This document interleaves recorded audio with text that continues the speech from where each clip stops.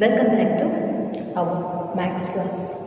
Okay, നമ്മൾ കഴിഞ്ഞ ക്ലാസ്സിൽ എന്തൊക്കെ പഠിച്ചു?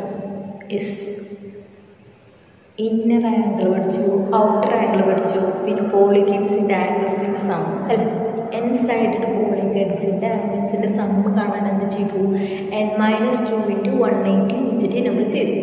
അതുപോലെ പിന്നെ നമ്മൾ എന്ത് പഠിച്ചു? പോളിഗൺസിൻ്റെ ഔട്ടർ ആംഗിൾസ് നമ്മൾ കുറച്ച് ചെക്ക് ചെയ്തു അല്ലേ? ഔട്ടർ ആംഗിൾസ് ചേഞ്ച് ചെയ്യുന്നുണ്ടോ, ഔട്ടർ ആംഗിൾസിൻ്റെ സം എത്ര വരിക എന്നുള്ളത് ഓരോ പോളിഗൺസിൻ്റെ. Listen here, if any polygon, ഏതൊരു പോളിഗൻ്റെ ഔട്ടർ ആംഗിൾസിൻ്റെ സം എത്ര എടുക്കും? 360 കിട്ടുമെന്ന് നമ്മൾ കഴിഞ്ഞ ക്ലാസ്സിൽ കണ്ടെത്തിയിട്ടുള്ളത് അല്ലേ? അപ്പോൾ നമ്മളിപ്പോൾ രണ്ട് കാര്യങ്ങളാണ് പഠിച്ചത്. ഒന്നെന്താണ്? എൻ സൈഡഡ് പോളിഗണിൻ്റെ ആംഗിൾസ് കാണാനുള്ള ഇക്വേഷൻ എന്തായിരുന്നു? n-2 × 180 അല്ലേ? പിന്നെ നമ്മളെന്ത് പഠിച്ചു? ഇഫ് എനി പോളിഗൺ, ഏതൊരു പോളിഗൻ്റെ ഔട്ടർ ആംഗിൾസിൻ്റെ സം ഇപ്പോൾ എത്ര ആയിരിക്കും? 360 ഔട്ടർ ആംഗിൾ അല്ലേ? ഇത് സം ഓഫ് ഔട്ടർ ആംഗിൾസ് എത്രയാണ്? 360. First question, all angles in an 18-sided polygon are equal. How much is each outer angle? 18-sided polygon ആണ്. എത്ര സൈഡ്? 18. അതിൻ്റെ എല്ലാ ആംഗിൾസും ഈക്വൽ ആണെന്ന് പറഞ്ഞിട്ടുണ്ട്. അങ്ങനെയാണെങ്കിൽ അതിൻ്റെ ഔട്ടർ ആംഗിൾസ് ഓരോന്നും എത്ര വീതമായിരിക്കും? നമുക്ക് എന്തൊക്കെ അറിയാം? ഔട്ടർ ആംഗിൾസിൻ്റെ സം എപ്പോഴും 360 ആയിരിക്കും അല്ലേ? പോളിഗൺസിൻ്റെ സൈഡ്സിൻ്റെ എത്ര? സൈഡ്സ് ഓഫ് പോളിഗൺ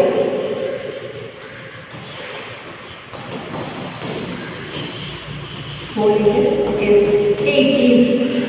പിന്നെ അതിൻ്റെ ആംഗിൾസ് ഒക്കെ ഈക്വൽ ആണ്. അങ്ങനെയാണെങ്കിൽ ഒരു ആംഗിൾസ് എത്രയാണ്? ഓരോ ആംഗിൾസ് എത്രയാണ് വെച്ചിട്ട് അപ്പം അങ്ങനെയാണ് അത് കാണാൻ നമുക്കറിയുന്നത്. Outer some of outer angles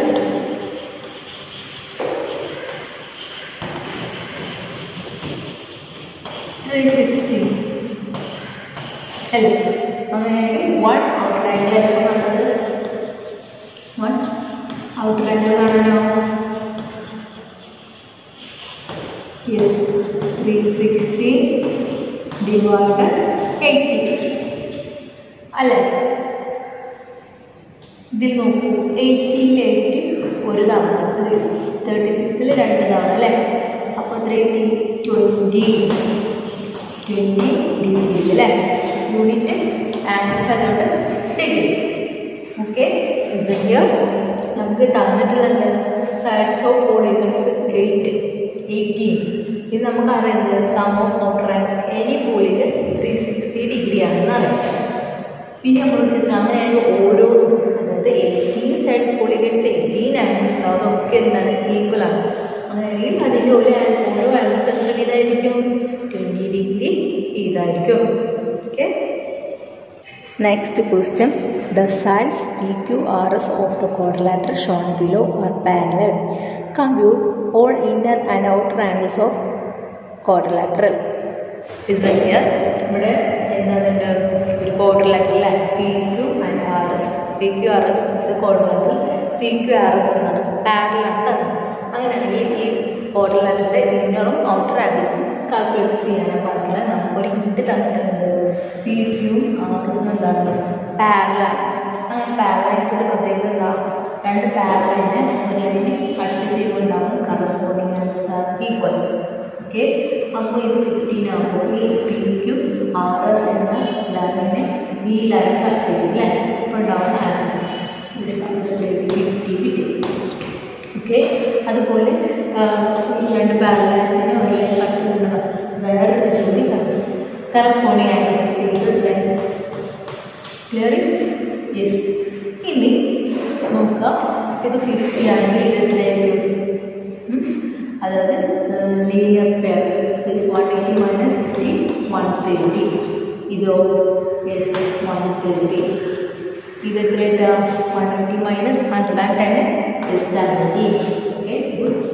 70. Okay, now we have inner angles 130, 50, 170. Then again, outer angles. Yes, clear? So now we have inner angles. Angles are 50, 70 degree, 130 degree, 110 degree. Then outer angles are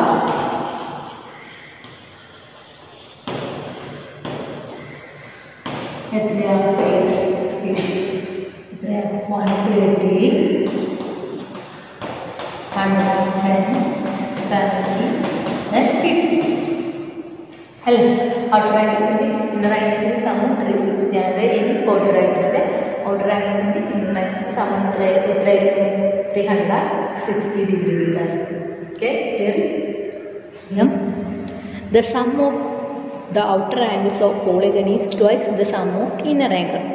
How many sides does it have?